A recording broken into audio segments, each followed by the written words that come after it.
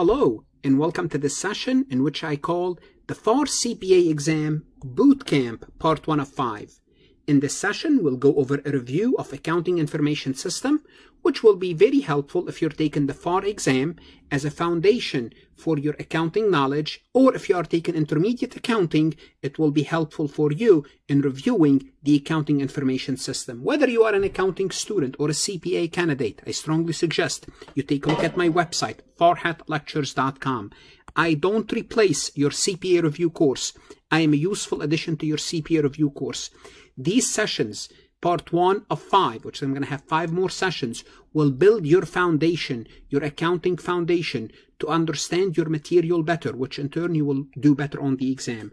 Your risk is one month of subscription. Your potential return is helping you pass the exam. If not for anything, take a look at my website to find out how well or not well your university is doing on the CPA exam.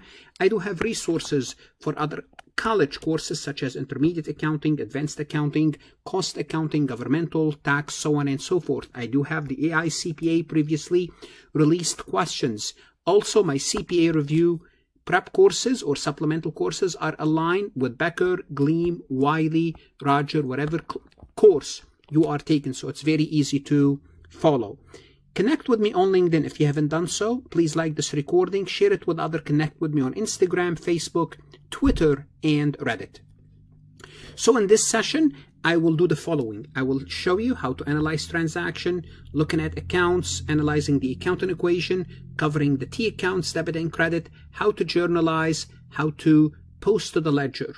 And also we will prepare a trial balance. This is part 1 of 5. In the next session, I would look at adjusting entries, how to prepare financial statements, closing entries, converting cash to accrual. I believe those topics are the foundation for your FAR CPA exam and the foundation for your accounting career. The topics I will be covering today will be covered in a typical intermediate accounting, either chapter 2 or chapter 3, setting the foundation for you to succeed in your accounting career. So the first thing we're going to look at is, what is a transaction? A transaction is any financial event that could affect asset, liabilities, or stockholders. Now, if you don't know what assets are, liabilities are, or stockholders, we will cover those in the elements of financial statements. We already have them covered. We're going to go over these today briefly, just for your basic understanding. An event is something that happens, like buying supplies, paying your employees, making a sale, purchasing something on credit. It doesn't have to be in cash. So when you buy supplies, well, you buy supplies, you purchase supplies for your company. Supplies account will go up. You have more supplies. If you pay cash, the cash account will go down. Well, guess what? It's affecting your assets. Or you could buy supplies. Your supplies account could go up, and you can buy them on account. Your accounts payable will go up as well. So it could affect your liabilities. So those are the transactions that could affect your assets and your liabilities. We keep track of all assets and liability accounts and stockholders' equity accounts in something called, guess what? Accounts. What is an account? An account keeps track of changes in your assets, liabilities, and stockholders' equity. The best example I can give you is cash. Your cash bank account is an account. When you deposit money in your bank cash account, your cash account goes up. When you withdraw that money from your ATM, your balance goes down. So your cash account is keeping track of your increases and decreases. Now in accounting, we have many accounts. We have one account for cash. We have one account for supplies. We have one account for inventory. We have one account for accounts payable. We have one account for revenues. And you guys get the point. That's the point of accounts, keeping track of changes in your account. Now, the basic accounting equation, that's the foundation for everything that we're going to be doing, is assets equal to liabilities plus owner's equity. Now, it's very important that you understand the basic components. And in this session, I will show you how this equation remain in balance after each transaction. What are your assets? Your assets are your economic resources that will provide future benefit. And that's all what I'm going to talk about assets today, because we do have assets covered in details in elements of financial statements. So for example, if we have $1,000 in assets, liabilities are simply debt, obligation, You have obligation of $300. Assets equal to liabilities minus stockholders' equity. I'm sorry, assets equal liabilities plus stockholders' equity. It means you have equity of $700. What is equity? Equity is also known as net assets. Simply put, if you take your assets and you net out your liabilities, what you are left with is net asset. Basically, free and clear assets of $700. This is what net asset is, or for personal finance, we call it net worth. So this is the basic accounting equation. Now you're going to learn soon that you have many assets accounts, such as cash, account receivable, supplies, property, plant, and equipment. You're going to have liabilities account, like accounts payable, notes payable. You're going to have many stockholders' equity accounts, like revenues, different type of revenues, many expenses, dividend, common stock. Those are equity accounts. And we're going to look at all of those in the next 10 to 15 minutes. But what you do is you keep track of changes in these accounts, and as you keep track of those changes, your accounting equation would remain in balance.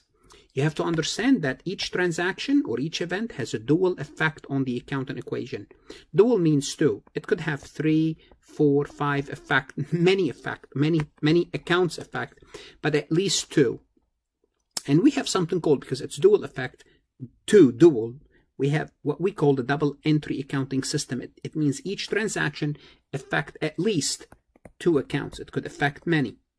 Now those two accounts, when we debit them or credit them, the total debits will equal to total credits. So what is debits and what's credits? That's the next thing we need to talk about, basically some basic concept. Again, T account or account, those T accounts will keep track of increases and decreases in a specific asset, liability, stockholders' equity, revenue, or expense, or gain and losses as well. Later on, we'll learn about more accounts. Simply put, a T account is called a T account because it looks like a capital T. A capital T will have two sides. We'll have a debit side. The debit means left. And we have a credit side. The credit means right. That's all what the debit and credit means. Now, basic terminology about T accounts. In a T account, in a typical T account, let's assume this is cash. And don't worry about now, just agree with me, this is the cash account. For example, here we have the cash, we have the debit side. We debited this account $10,000, we debited this account $18,000. When we add them, we called footing. This is footing the accounts. And when we add all the credits, we happen to have only $3,000. Notice we have more debits than credits. It means we have a balance, 18,000 minus 3, because we have more debits than credits.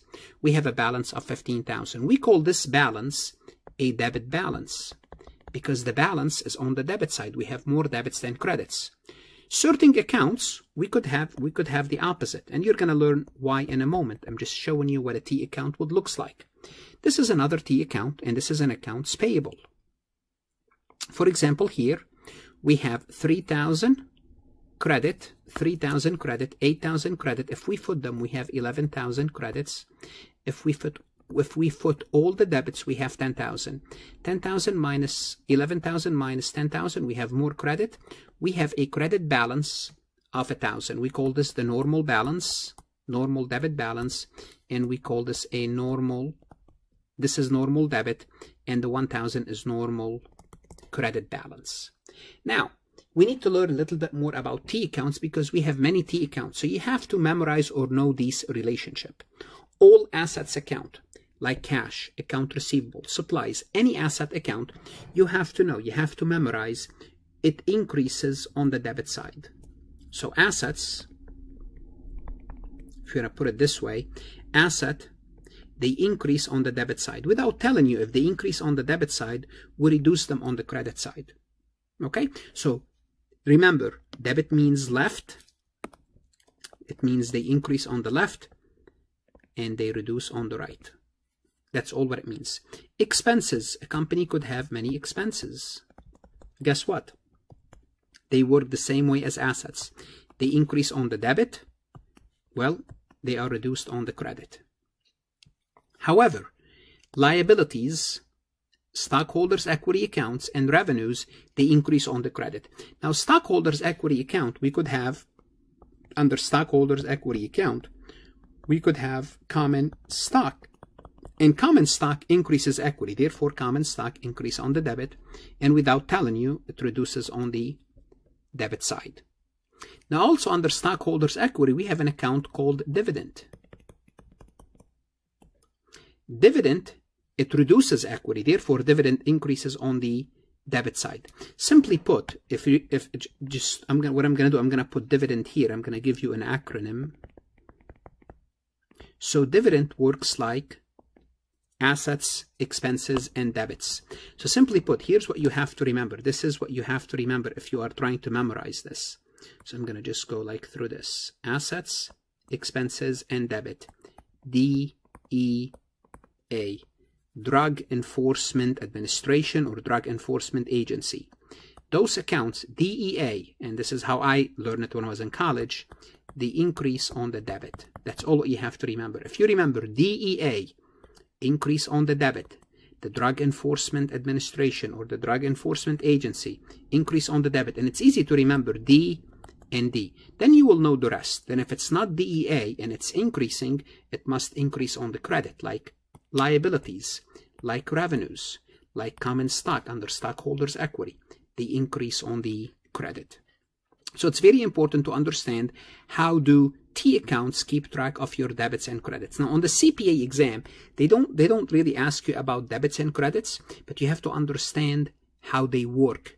Because when you're analyzing a transaction, you have to understand how it works. Now, if you are taking intermediate accounting, you definitely have to know it.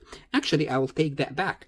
On the exam, although they don't ask you about knowing your debits and credits, they assume you know it because you have to prepare journal entries. Part of your simulation is preparing journal entries. And guess what? We're going to learn how to prepare journal entries today. You have to know your debits and your credits. Therefore, you have to know those debits and credits. Now, the best way to illustrate journalizing, analyzing transaction is to actually work examples. So what I'm going to do, I'm going to go over an example with 10 to 11 transactions and show you how to analyze, journalize, and post. Starting with the first transaction, Adam is a CPA, invested $50,000 to start a consulting firm in exchange of common stock. Simply put, the first thing you have to do, you have to analyze the transaction using the accounting equation. Adam invested money in the business. So the assets, because Adam invested cash, cash will go up plus $50,000 cash. On the other hand, what happened is the equity of the business, because we invested money in the business, common stock will go up by $50,000. So this is, we just analyze the transaction. Simply put, from a debit and credit perspective, debit increases assets, we're going to debit cash $5,000, and credit increases stockholders' equity, and we're going to credit common stock. Simply put, we're going to journalize. When we journalize, we list whatever we are debiting is listed first. Therefore, we list cash first because the account that's being debited in this transaction. We're going to debit cash $50,000 and the credit is to common stock $50,000. Now, don't worry about this 101 and 311. I'm going to tell you what these are. So this is how we journalize. And sometime in the real world, you put an explanation. On the CPA exam, sometime you might have to put an explanation. Simply put, Adam invested money to start the business. That's basically an explanation. After you journalize, you have to post to the ledger. Now, what is a ledger? Each account will have its own ledger. Basically, the ledger is the actual account. Simply put, the ledger is the account. Sometimes it's called the general ledger, but the ledger is the account. So each account will have its own ledger. We're going to have the ledger for cash, and cash, each account will have an account number. The account number for cash is 101. Once we post to the ledger, and basically what's posting? Basically updating the ledger, updating your cash account. Now you're going to keep track of your cash account. Remember the T account? The general ledger is simply a T account, keeping track of your increases and decreases. Now, in the real world, this general ledger could be very sophisticated, could be, usually it is. It's a part of a software system that's showing you the transaction and the balance. But in this example, it's basically simply a T account. But that's all what the ledger is telling you, how much transaction you have and the balance. So right now you have $50,000 in your cash account, and you have $50,000 in your common stock general ledger account. If I ask you how much common stock do you have, you would draw the balance and you would say my balance is $50,000. This is your balance. If I ask you how much cash do you have, add up all the debits, add up all the credits, and you have a debit balance of 50,000. This is the balance. And this is the normal balance. It's a debit. This is basically what these accounts are.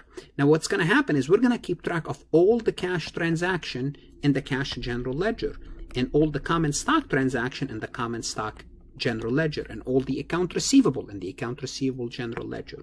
So it's very important to understand this. Now why is this number sitting here, 101? After we posted the ledger, we put the number 101 here, indicating that we posted. Now what I did, I already had it pre-printed, but the point is, you know, this is basically called the reference. Reference mean you already updated the cash ledger. Okay, I showed it to you ahead of time because this is not really a bookkeeping course. Just wanted to show you that it's already been posted. Let's take a look at the second transaction. The company purchased $9,000 worth of computer equipment paying cash. Well, let's analyze this transaction using the basic accounting equation. We're going to have less cash because we paid cash. We're going to have more equipment. So what's going to happen is we reduce our assets a little bit by 9,000, a little bit by 9,000, but we increased another asset called computer equipment. So assets went down, assets went up. Guess what? The accounting equation would remain in balance. Let's do this through a debit and credit perspective. Well, debits increases asset, we're going to debit computer equipment, 9,000, and credit decreases asset, we're going to credit cash. Therefore, we're going to journalize. Now we're going to list the computer equipment first because that's account that's being debited. 9,000, cash is account number 101, credit cash 9,000. After we journalize, we post. We need to update our cash account. Now, since we credit cash, we're going to credit cash 9,000. Now, if I ask you how much cash do we have, you will draw a line here and you would say my balance is 41,000. Notice the benefit of the ledger. It's keeping track of your cash account.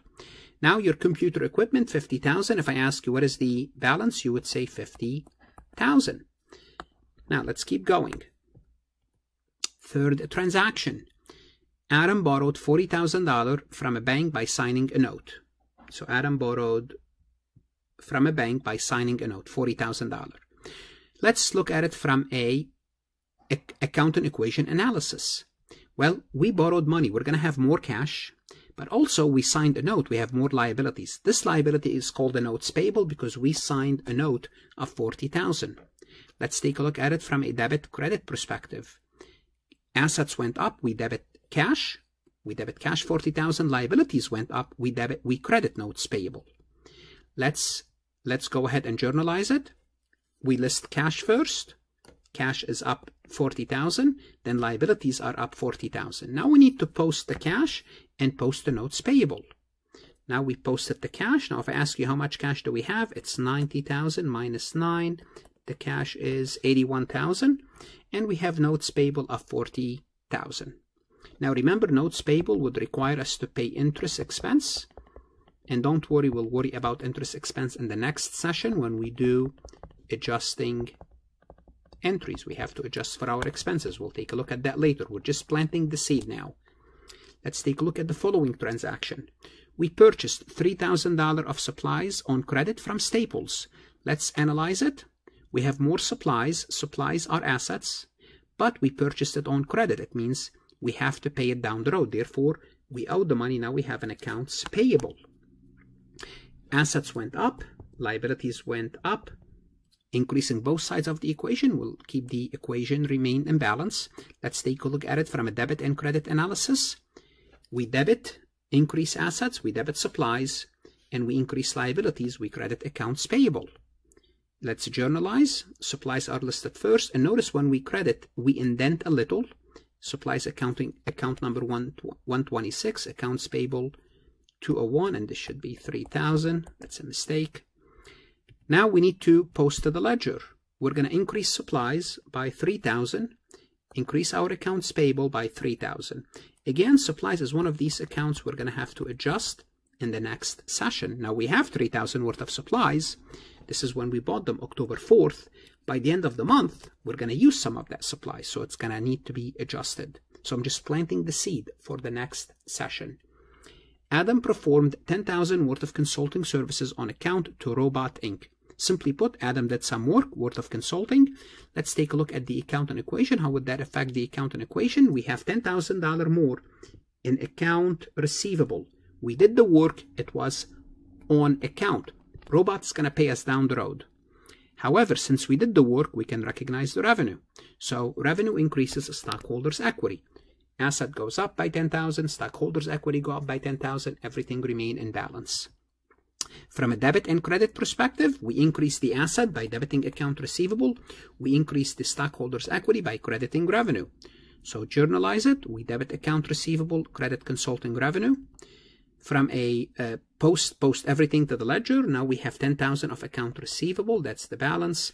And now we are starting to generate revenues, but none of it is in cash yet. None of it is in cash yet. All of it is on account. I hope we'll receive some money by the end of the month. The following transaction. Let's take a look at the following entry. Adam paid $5,000 to an assistant during the consulting engagement. Simply put, Adam used some help, basically, and he had to pay $5,000. Cash is going to go down by $5,000. However, expenses will go up. Well, hold on. Why do you have minus if expenses went up? Well, expenses always go up. The minus is to indicate expenses are reducing equity. That's how expenses work. They always go up, but they reduce equity. Okay? So equity goes down, cash goes down, everything remain in balance. From a debit credit analysis, we're going to credit cash and we're going to debit expenses. Cash is going down, gets a credit, it's an asset. Expenses always go up, they get a debit expenses.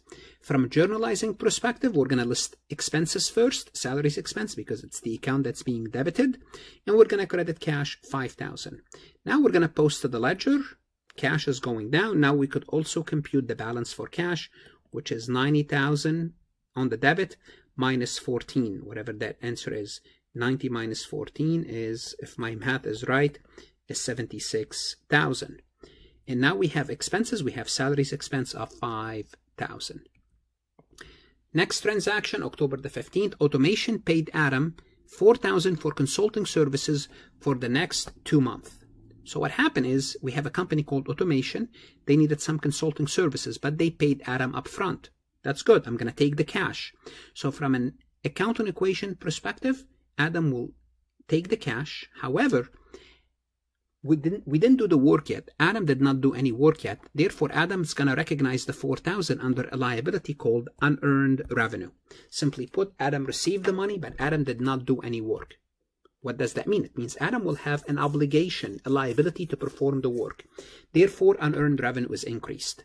So from a debit credit analysis, we're going to credit cash. We're going to debit cash because cash is going up, and we're going to credit liabilities. Liabilities are going up as well. Therefore, we're going to debit cash, credit unearned revenues. Now we're going to update the cash account and we're going to update unearned revenues. So we have more cash, but we have more unearned revenue. That's another account we're going to have to adjust later on in the next session when we look at the adjustments. But this is what we're doing now, planting the seed. Also, October the 15th, Adam paid $12,000 of prepaid rent for the next 12 months. Adam prepaid the rent. It's $1,000 after negotiation.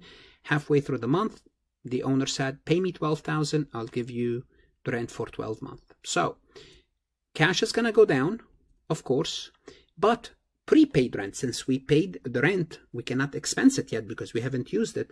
Prepaid rent goes up. We have to spread it out over the next 12 months. Guess what happened? From a debit credit analysis, debit increases asset. We're going to debit prepaid because prepaid is an asset. Why is prepaid as an asset?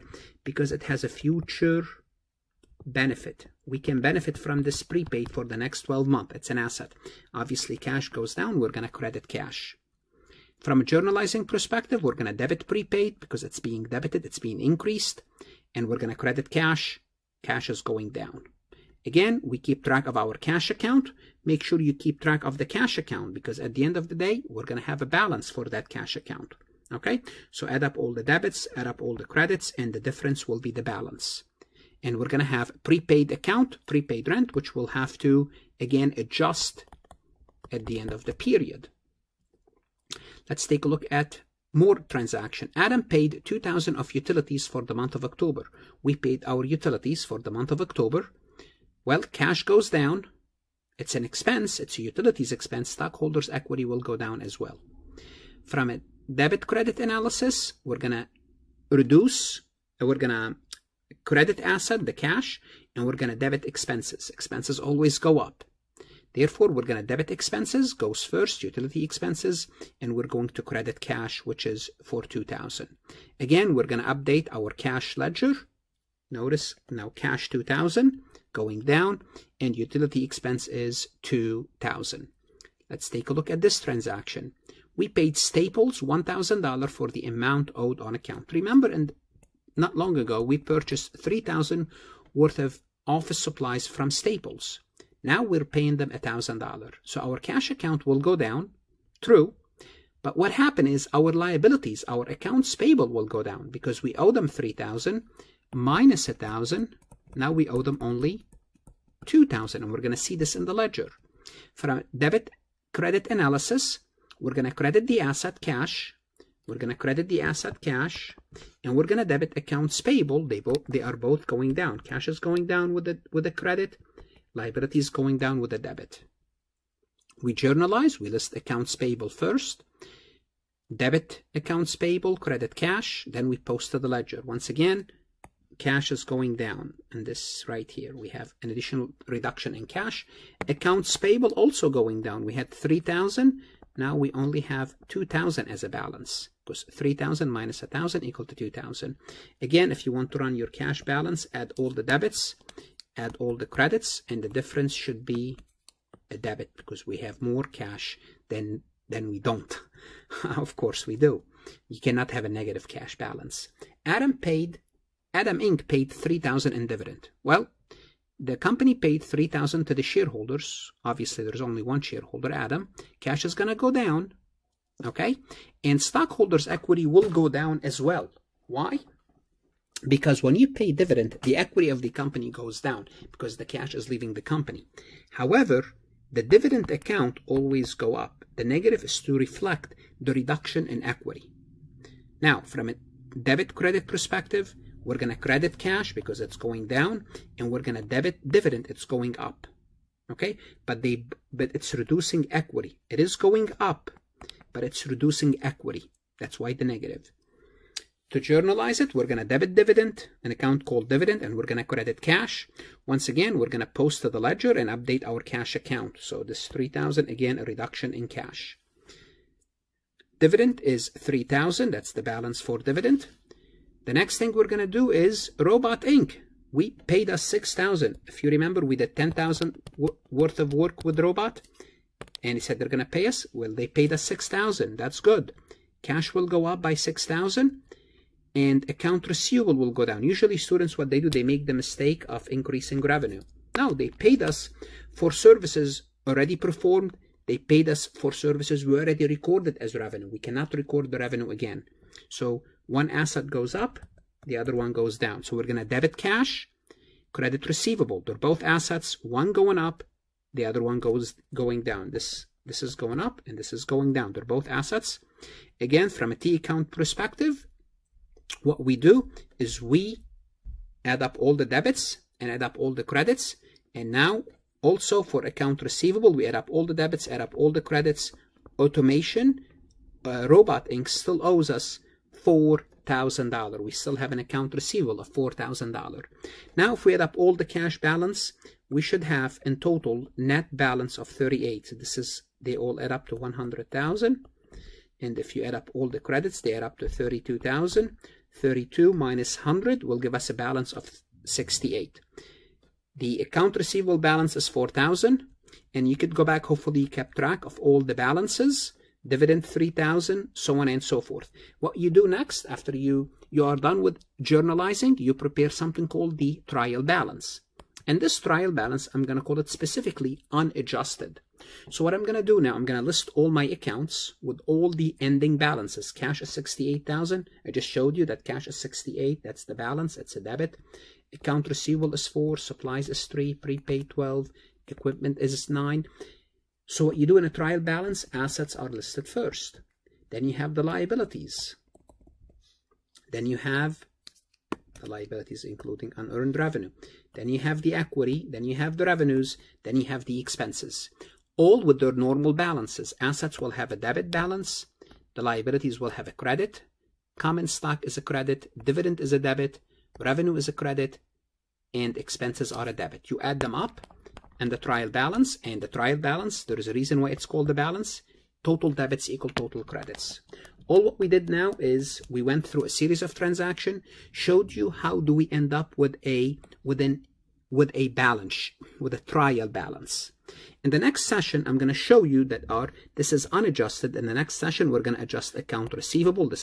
We need to update this. We're going to update supplies. We're going to update prepaid. We're going to update the equipment. We're going to incur expenses for the notes payable. We're going to update unearned revenue. We're going to update service revenue. We're going to update salaries and wages, and maybe add 1 or 2 more expenses. So in the next session, I'm going to say, this is the trial balance that we prepared in the prior session. Now I'm going to add additional information to show you how to prepare the 4 types of adjusting entries. At the end of this recording, once again, I would like to remind you, whether you are an accounting student or a CPA candidate, these series of the next 4 lessons are basically the boot camp, the basics of accounting, whether you are an accounting student taking intermediate accounting, or you are studying for the CPA FAR exam. Keep your course. I don't replace it. I am a useful supplement to your CPA review course. Good luck. Study hard. The CPA is worth it. Invest in yourself. Don't shortchange yourself.